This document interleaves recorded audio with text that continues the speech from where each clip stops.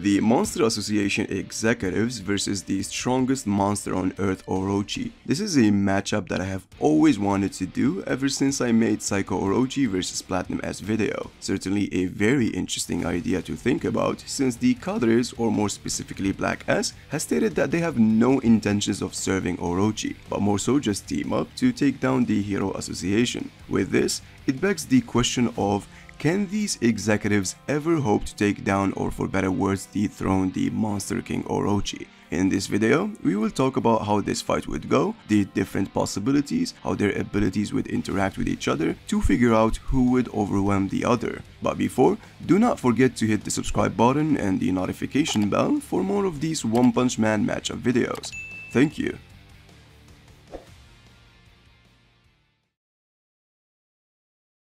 The Monster King Orochi has always been a terrifying and an overwhelming presence in the One Punch Man verse, stated to be the strongest monster on Earth by both Koketsu and Gero Gero. The story goes to explain that this monster is simply a cut above the rest, and according to Murata, Orochi's disaster level is dragging out above, which is a similar statement said about Boros in one of one's interviews. Now, every fan who has been paying attention to the interviews and the stories so far has expected Orochi to be at least among the strongest characters in the entire series. However, even now, it still has been rather extremely difficult to determine exactly how strong he is. He only fought 2 times, one against somebody far weaker than him and one against a character that far exceeds him in so many ways. There exist 2 different fights of Orochi against Saitama, and therefore 2 different versions of Orochi. Obviously one is not canon anymore, but for the sake of building a very good perspective of how the story was or is portraying his level of strength, these 2 versions needs to be discussed separately to gauge what the authors were planning for this character to be. The reason I'm saying this, One Punch Man is well known for retconning chapters and adding or removing certain plot events that could drastically change everything. Take an interview of Murata, for example, in 2018, where he stated that one does not intend for Orochi to get one-shotted by Saitama. Not only that, but he goes further to say that it should not be a problem to take a few punches from him. Murata also implied that a fight between Tatsumaki and Orochi would be of a high difficulty level. In other words, it seems like the authors intended for Orochi to be definitely extremely strong. The sole evidence for that is his pre-retcon fight against Saitama, of which if you analyze it correctly, even Orochi's personality is quite different than the new one. As soon as he recognized that Saitama is the monster of Ghost Town and the one who took down both Elder Centipede and Goketsu, all that failed him at that time was excitement to fight, a virtue we've only seen before presented by the dominator of the universe, Boros. He just wanted to fight the strongest to become the strongest. Unlike the new Orochi, where he just wanted Saitama to be a sacrifice so that he can be a god. Completely takes away his aim to be the strongest combat-wise. Not only did the fight go much longer, but Orochi surprisingly did much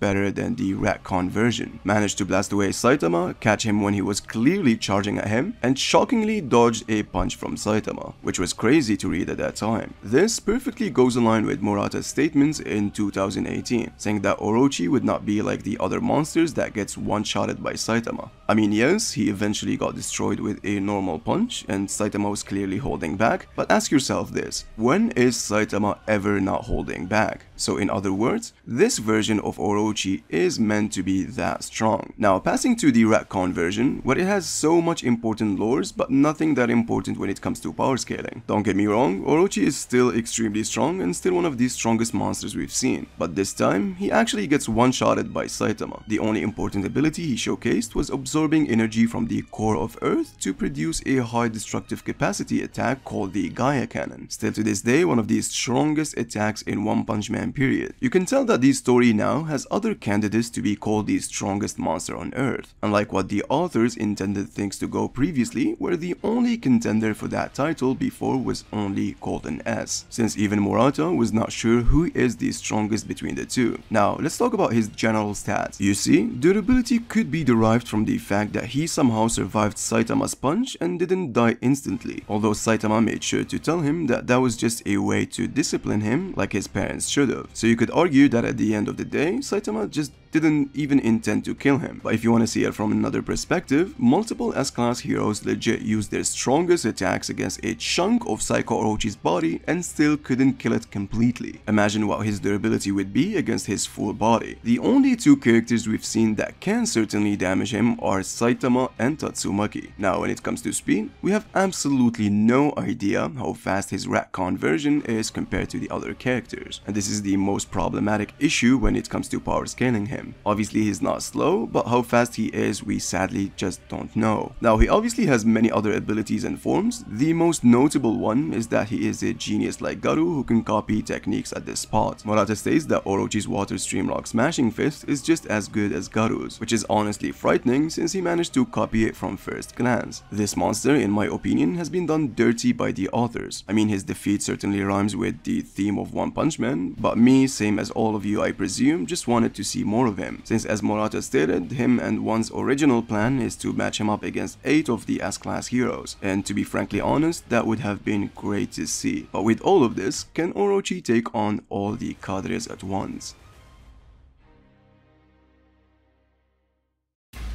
Now 4 months ago, I've made the most viewed video on my channel, which is the Cadres vs Boros. I explained in details the abilities and stats of each member. I'll suggest you go and check it out. But as usual, I'll give a brief summary of who they are and what they can do. Now, the Cadres are the strongest monsters within the association. The group consists of egomaniacs, evil monsters that cares only about annihilating the hero association. This particular group is allegedly stronger than the S-class heroes, clearly implied in chapter 126 that although the S-class heroes hold monstrous strength compared to the other characters, the Cadres are the true monsters who deserves that claim. This group consists of 9 dragon level monsters, obviously excluding Gero and the other candidates. Now we've never fully seen how their teamwork would function if they ever decided to cooperate. Gero in chapter 126, while losing miserably to Tatsumaki, says the following statement: "A team that consists of Black S and Homeless Emperor can annihilate anyone." I still consider this statement to be crazy, especially since Gero surely have heard about King, fought Tatsumaki, and obviously knows about Orochi. But nonetheless,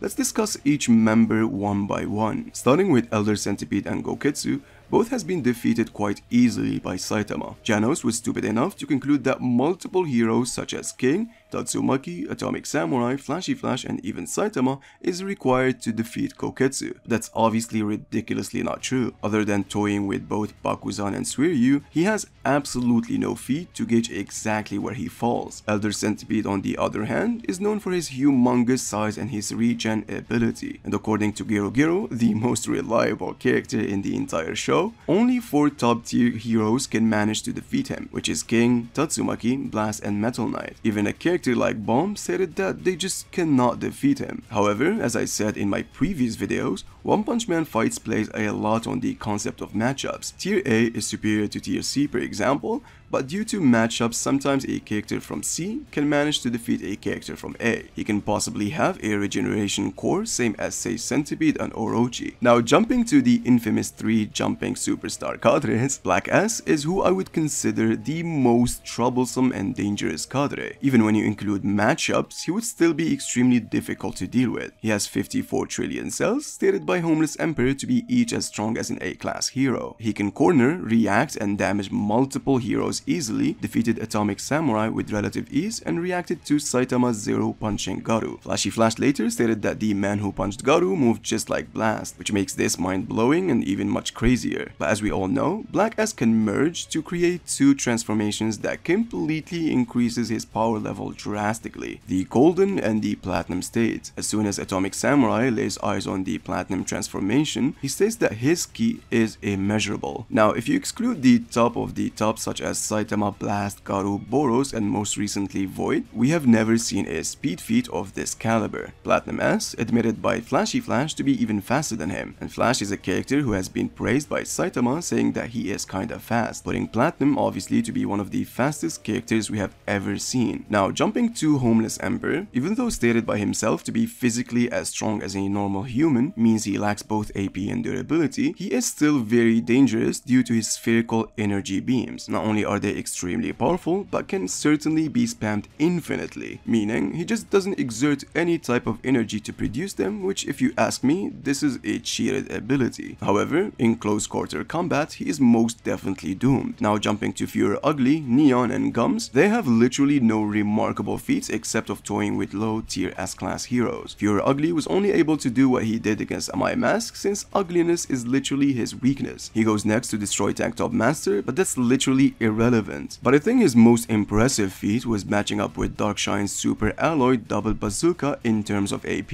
However, I still think if it weren't for Acid, Darkshine would have defeated him. Neon fought and lost against Prep Time Drive Knight, toyed with multiple low tier heroes, and he is a coward that runs away anytime he sees a troublesome or a stronger opponent. And last but not least, Gums in my opinion is the most disappointing cadre, since he only fought against Big God, and even Tank Top Master was able to hold his own against his crushing teeth. Now the last two members are Rover and Evil Natural Water. Both has very impressive feats, such as Rover tanking Bomb and Bank combined attack and getting up, while Elder Centipede was destroyed by the same attack and he only survived because he can regenerate. Evil Natural Water reacted to Garu when he blessed everybody to save Silver Fang, but also gets completely destroyed by a condensed punch from Darkshine. Rover is also stated in Drive Knight's data to submit to beings who are stronger than him. Now, I want to note that all of these characters has done more than what I have mentioned, but as I said, this is just a brief summary of what they can do. The Cadres can accomplish a lot if they teamed up, certainly something I would have loved to see. But with all of this being said, can they really hope to defeat the Monster King Orochi?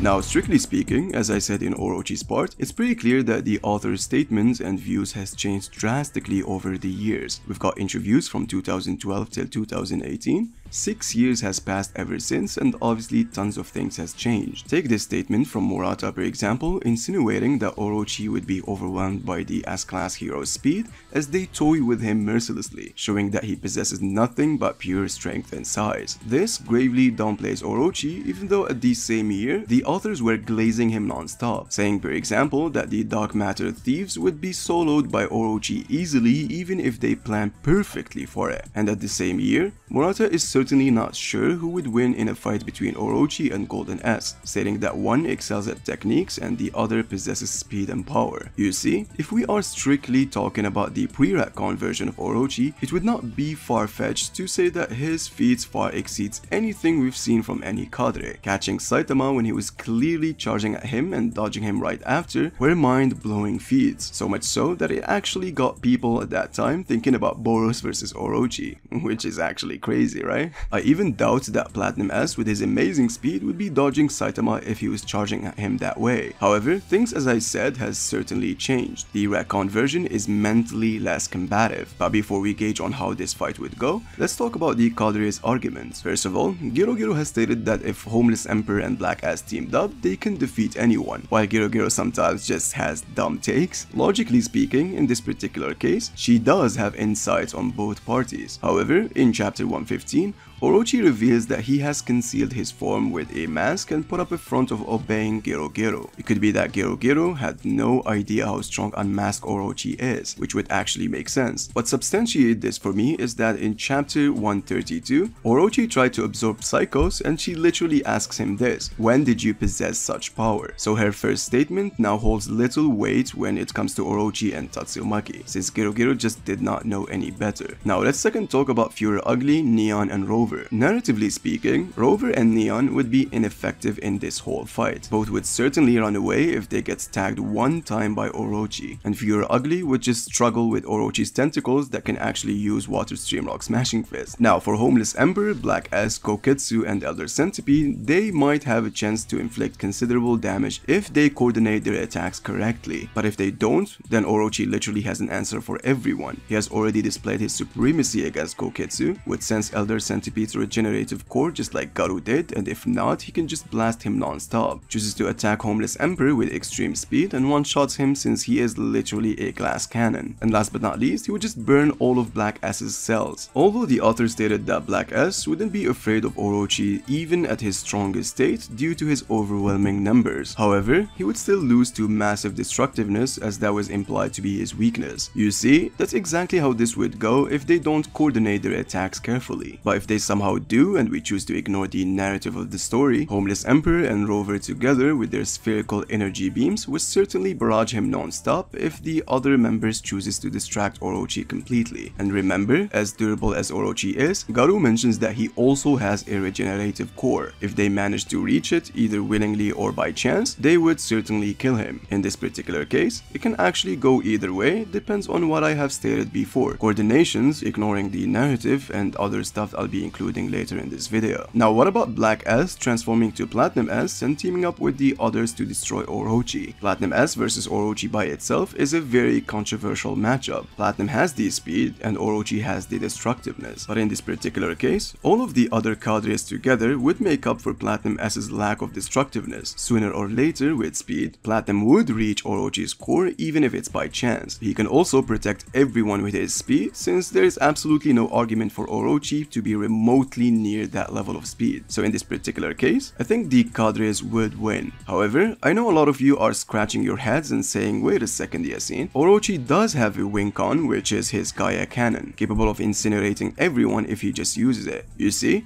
the two problems that entails with the Gaia cannon is that one, Orochi needs to gather its energy from the depths of Earth. I'm entirely not sure if he can just do it if he was on the surface, so the fight stage could influence this fight immensely. But for the benefit of the doubt, and we say he can, we end up with the second problem, which is that attack takes too much time to charge. Saitama certainly always lets his opponents charge their attacks because it just wouldn't matter, but diabolical characters like the Cadres would not be that generous. The main point of jumping is to not let your opponents use any of their special attacks. But to be fair, Orochi at the end of the day is a combat genius. If they are busy fighting his tentacles while he is charging the Gaia cannon up, he would certainly be the last monster standing. The only problem would be Platinum S. You just cannot distract him with that level of speed. So to sum up everything, for case number 1, pre-retcon version just has better feats and more superior to the new one. Winning against all of the Cadres would make sense for a character who caught and dodged Saitama. Case number 2, the retcon version versus Cadres can go either way, depends on the following situations. 1, if they coordinate their attacks or not. 2, if they go by the narrative or not. 3, if the Gaia cannon would land or not. Either way, I always go by the narrative, so I think Orochi has a higher chance. And case number 3,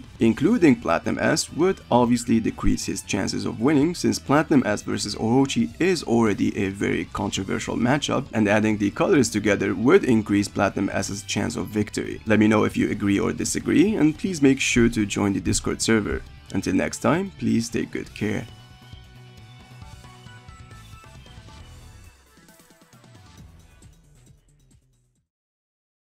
These two versions needs to be discussed separately to gauge what the authors were planning for this particular character to be. Since even Morata was not sure who is the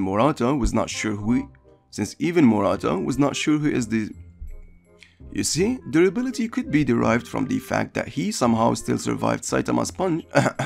Oh my god.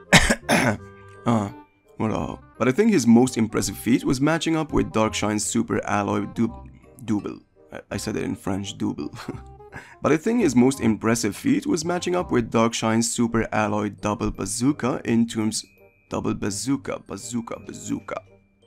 But I think his most impressive feat was matching up with Darkshine's super alloy in this particular case, it can